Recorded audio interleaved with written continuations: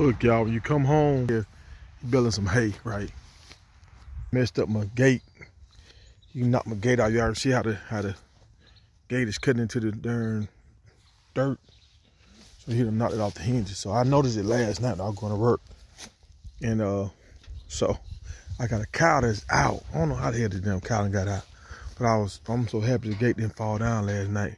Cause cows and goats, they just weird like this. Like if something down, they'll find a way to come right to the gate when it's down.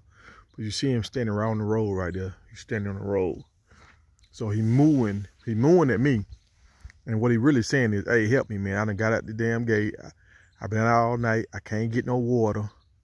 I need some help right now. But when I go try to help him now, he's gonna fight me like hell. But he know he need help. So let me do what I need to do. Get him back in, and we're gonna work on this gate a little later on. I want to fix it right now though, but we just got a lot going on, y'all.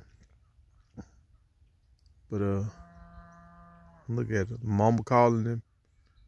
He calling.